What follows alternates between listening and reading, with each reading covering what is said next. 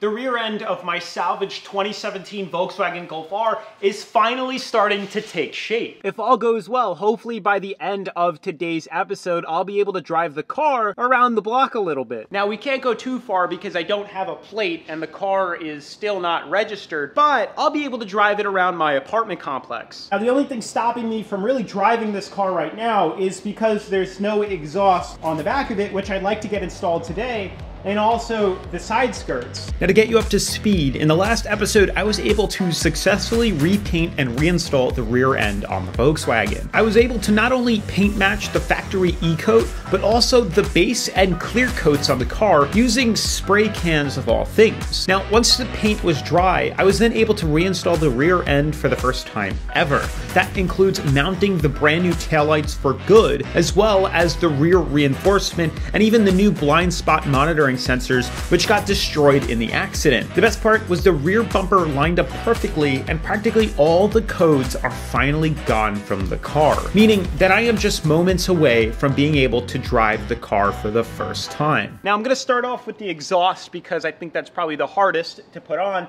and then we'll slap the side skirts on it. But for starters, I need to fix the exhaust because one of the exhaust hangers is broken. As you can see, this is what a, unbroken exhaust hanger looks like. And this one, there's nothing to hang it to. Now, luckily, I did order this part and it is in, so we need to swap this out really quick, and then we can put that whole exhaust back on the car. Now, I'm pretty sure the exhaust hanger is made from aluminum, which is why it broke off so easily. Had it have been steel, I probably could have just bent it back into place, but oh well. Now, I know they sell special tools to remove these exhaust hangers because these things are on there, and I mean they are on there. They're not coming off that easy. I probably spent a good 10 minutes trying to get it off, and it just wouldn't budge. So that's when I decided to try it the other way, and it actually worked. Using some adjustable joint pliers, I was able to push it through, and off it came.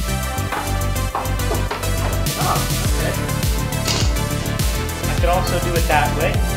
Using WD-40 on the new one, I was able to just slide it on with ease. Now it's time to actually get the exhaust back on the car. It's a bit harder to do on the floor, but after jacking the car up, I was able to connect the middle pipes together, and then all I had to do was figure out a way to get the muffler screwed back into place and up about 2 feet in the air.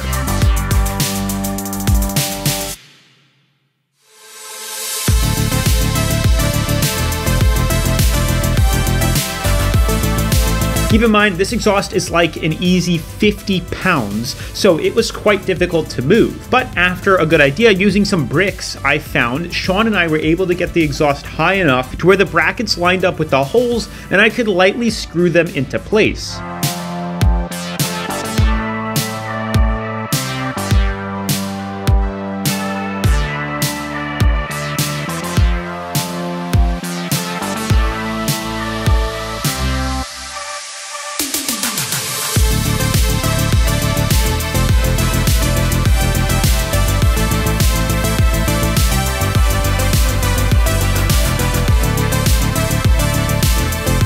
With everything reconnected and sitting now how I wanted, I could then go back and actually tighten all the bolts back up. It's just 2 screws in the middle on the exhaust clamp, and then 2 in the rear holding the muffler to the car.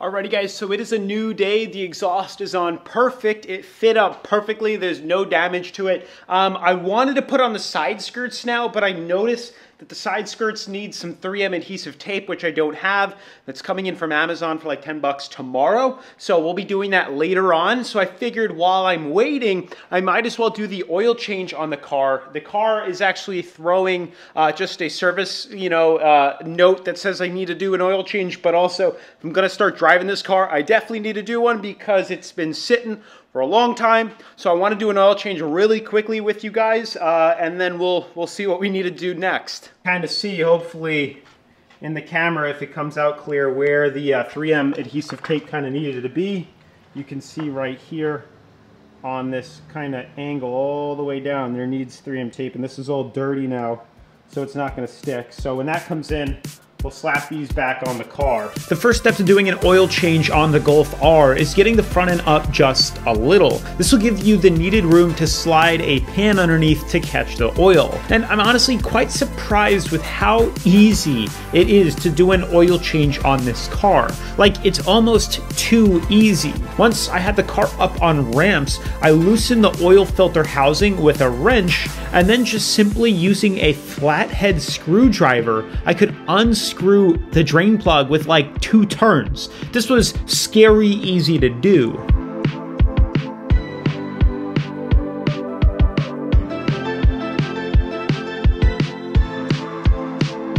Everything looks good though. Everything looks good. I cut a hole in this because this was being a pain in my ass. For those that are listening, never buy the Walmart like oil cash can. This thing that you see here is horrible. Well, it's good, but you just gotta cut a hole in it and then it's good. I'll show you in a second what I mean, and we'll see if it was a good idea or not. But I'll let this drain out. I had an Audi A3 before this, and it had a metal drain plug, and it had a metal oil pan. This is plastic with a plastic one, which is kind of silly, but whatever. I guess to each their own. But once this is done draining out, I'll just lube up the new one, and then I will put it on. I guess let me show you what I'm talking about. Volkswagen and Audi cheaped out, and they're using this little thing. This is the new drain plug, plastic, because it's got a plastic pan underneath, which is so silly. I guess we'll put a little oil around this little seal, little O-ring, but that's it. I just used a screwdriver and I was able to unscrew it. So, oh well. Pretty silly. I mean, you lower this car and you hit a bump, good luck.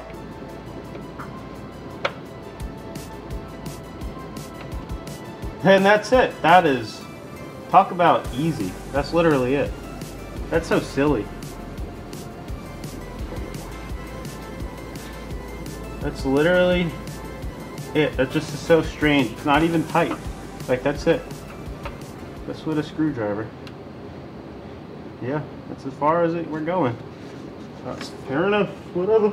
With the oil out of the car, it's time to replace the old filter with a new one, as well as a new O-ring, making sure to put new oil around the ring to ensure a proper seal.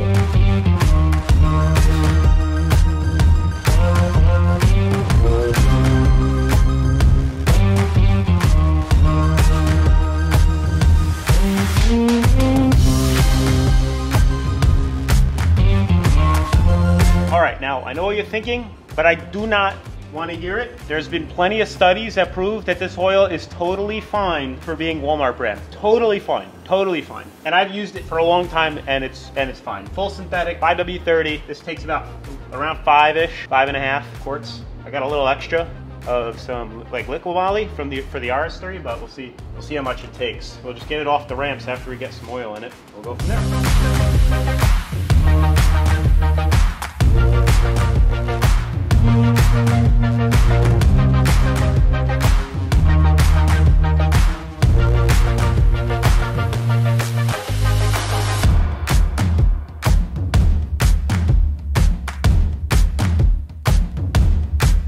With the oil change done, it's time to clean up my mess. Hopefully now you can see what I did to the Walmart oil catch can, as this is like the only way to prevent the oil from bouncing off the shallow surface and going absolutely everywhere.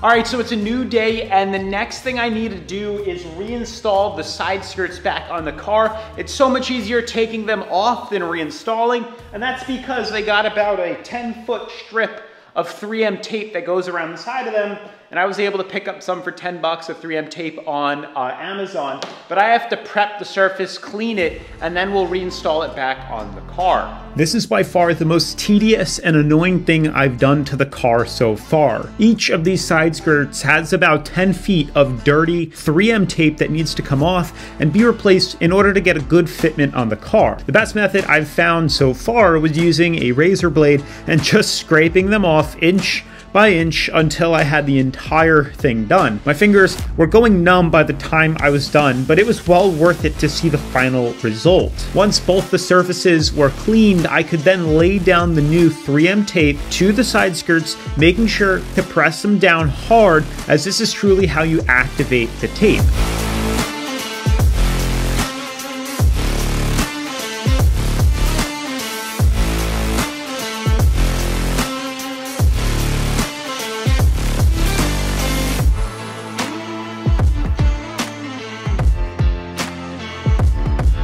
Now, in order to have enough room to install them, I turned the wheel to reveal the screw hole that mounts the side skirts to the car. Once it was lined up, I could push down and the side skirt will fit into a groove on the car. Then I can start peeling off the 3M tape while pushing down at the same time, as this will lock it into place on the car. The last step is just putting back the 4 or 5 screws that secures it to the car for good. And now all I have to do is just repeat it all again on the other side.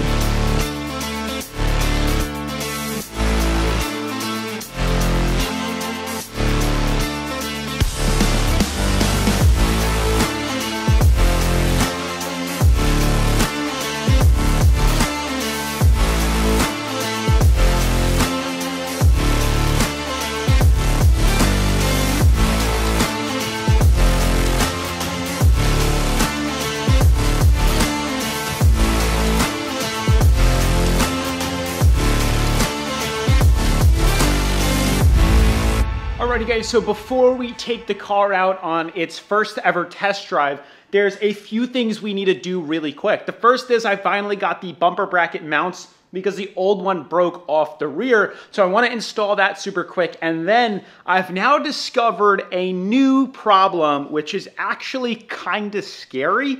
And I want to show you guys it. And hopefully if you have a GTI or maybe it's just a Golf R thing, I want you to let me know down in the comments below if you've had this problem, because it scared the crap out of me because I thought I had a bigger problem than I think it is, but I'll show you guys that in a minute. So really quickly, I just want to swap out the rear bumper bracket because as you can see, the old ones are broken. This is super simple to do as it's just a few screws holding them down. And then also for those wondering, I do replace that broken air vent off camera another day.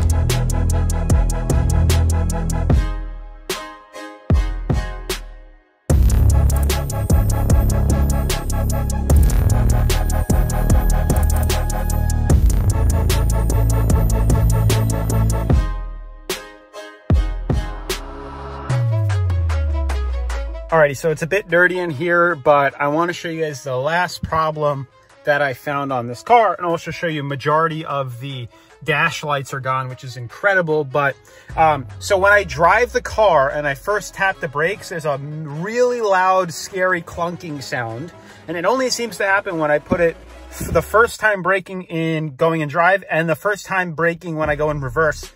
So it seems like it's a brake problem and not something else, but I want to show you. All right, ready?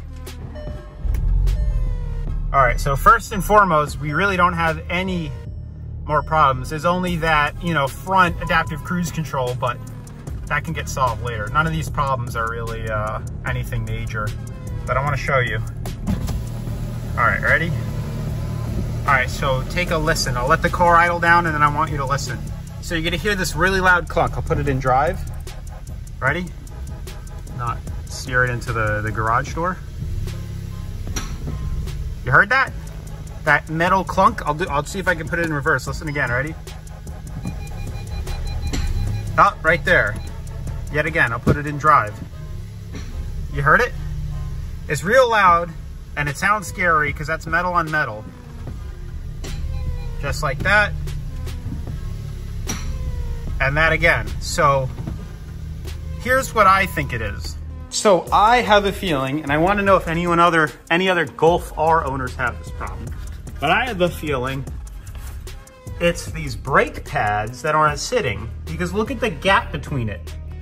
These must be aftermarket. There's a massive gap and then no gap on the bottom. So when I drive forward, the pads slide down and you hear this metal on metal smacking, and in reverse, this smacks on the top. So I'm gonna try to grease these on both sides and hopefully that solves the problem. Otherwise, maybe it's the rust on these, but I really think it has to do with the pads sliding and not being, you know, with some anti-seize on it. So if my hunch is correct, then this should be an easy fix. I basically need to just put some sort of metal shim in that gap, and it should stop the sound. Either way, it's still a poor design flaw that leaves a scary result for people that don't know any better. Now, in order to inspect the sound a bit better, I removed the wheel and unscrewed the caliper by using a wrench and socket at the same time, as this prevents the nut from spinning. Then the caliper should just come right off. All right, so this is definitely the problem. That's way too loud. I don't know why these have so much unnecessary play in them, which is so silly, but holy hell. So either I need to put something in there to shut it up, which I think is the only answer, or put like lube on it, but thinking shoving something in there is going to be my only option. All right, so the moment we've all been waiting for, a quick test drive in this car. I'm only going to go around my apartment complex to stay on private property because I don't have a plate yet, but this is going to be the true test. A little bit nervous. We should be totally fine though. The first time I've ever driven something like, you know, a rebuilt car, fully rebuilt. It just feels a bit different, but I want to test it out. We'll see how it goes. The brakes are going to have to wait for another day until I can figure out something to kind of wedge in between that's not going to hit the rotor. Unless you guys have another idea, feel free to let me know down in the comments, besides replacing the pads, but everything should be good. The bumper, I'm not too worried about the bumper falling off anymore, but I don't know what to expect. Keep an eye on the coolant and everything, although coolant is topped off, we should be good. Like, it sounds good. Real scary though, the whole rear, I mean the rear is good, it's on, everything's good, but it just, there's no, the inside, I didn't finish the inside of the car yet. We're still waiting on the mat and stuff before I can be done with it, but I mean everything works. It's sketch, but it drives totally fine. Everything seems to drive fine. Everything sounds good. Everything looks good. No problems.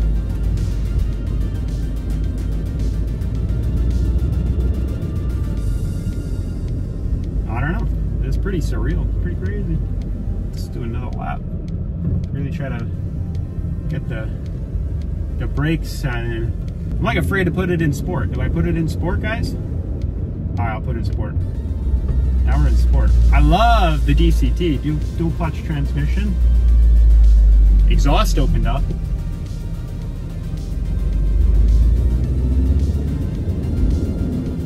Oh yeah. You can hear the turbo spool. Alrighty guys, so that is going to be it for today's episode. We're so freaking close to finishing this build. It's really surreal how quick it's going by and the crazy stuff that we've had to do. Really, the last things left is just putting all the interior trim back in the rear and then getting the car painted and registered, and it's done. It's literally done. We'll be doing a build cost update in the next episode. Hopefully the parts come in to put the rear back. We'll do the update. But with all that being said, if you're liking this content, then make sure to smash the like button, turn on post notifications, subscribe, and I will see you in the next episode. Peace.